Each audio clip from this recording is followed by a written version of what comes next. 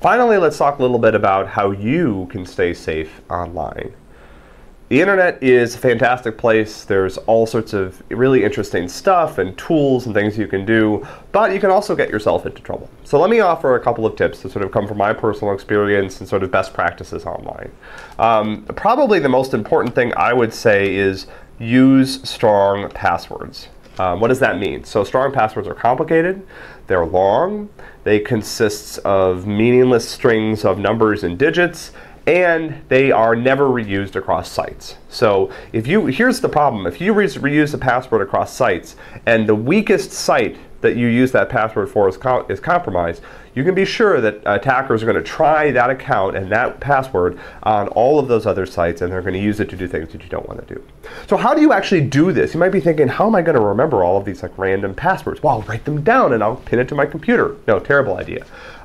Use a password manager. I like LastPass. There's other options out there. But password managers are great ways to generate strong passwords that are unique for every site and remember them without having to remember a bunch of meaningless strings of letters and numbers. A lot of us have a lot of different accounts today, and so that's kind of important. But try to use the strongest passwords you can for every account and make sure that you keep them distinct. Easiest way to do that, password manager.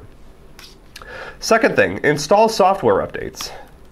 So the updates that you get from Microsoft or from Apple or from whoever maintains the software on your computer, those are important. A lot of times they're security related. They're updates that are patching security problems that the company has become aware of in their products. So don't put them off for months at a time, because those updates are there to help you and help you stay secure. So that's another important piece of advice.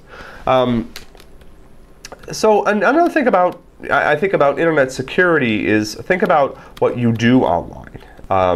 You know, it's maybe obvious to say it, but if something isn't in digital form on some site, there's no way for someone to hack into that site and get it. For example, let's say that you have a potentially difficult conversation that you need to have with the person.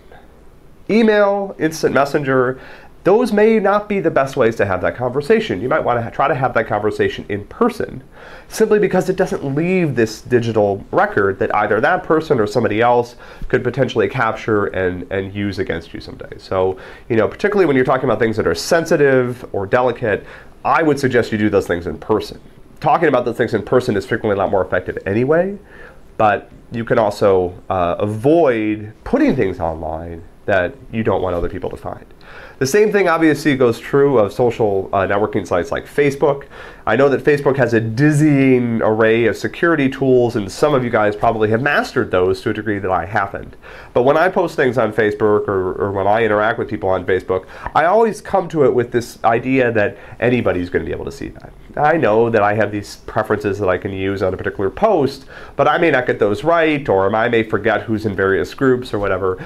And so, you know, I think it's easiest to think of Facebook as a public medium. So you post something, just assume that everybody on Facebook is going to be able to see that post. And if it's not something that you want everyone to see, maybe think about distributing that information in a little bit of a different way. So you can find long lists of these things online. I think they sort of fall into the same types of categories. Oh, okay, sorry. Beware of links, particularly links in email.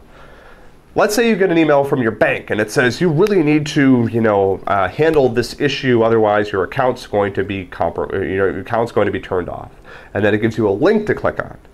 Okay, so there's one of two things you could do. You could click on that link, which is probably going to take you to a phishing site that's going to ask for all of your security questions. Or you can go to your bank's website, log in the way you normally would, keep track of the HTTPS icon up there, make sure it looks right, type in the URL yourself, and then see if there's a message for you. Because look, if it's something that's that critical, not only are they going to email you, but they're also going to have some way of notifying you on the site.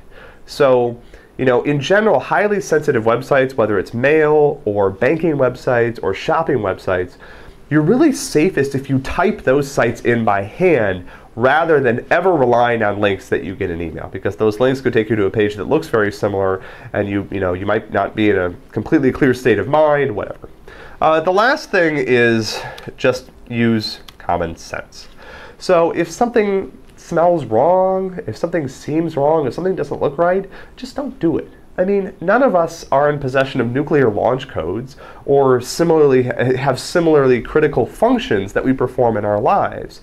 If the worst thing that happens is the desperate friend that you suddenly have who's stuck in an airport who needs you to give them your credit card number so that they can get cash to go on their trip, if the worst thing that happens is they have to like spend the night in the airport or something, that's not really that bad. Unfortunately, I guess it depends on how much you like that friend.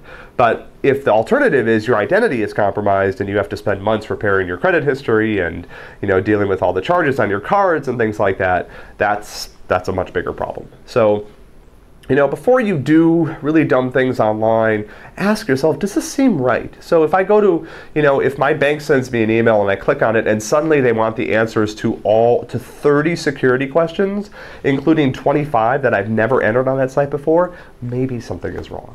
So you combine a little common sense with strong passwords, making sure that you're good about software updates, and thinking about links, and just being aware of the type of content that you're putting onto the internet, you'll be fine.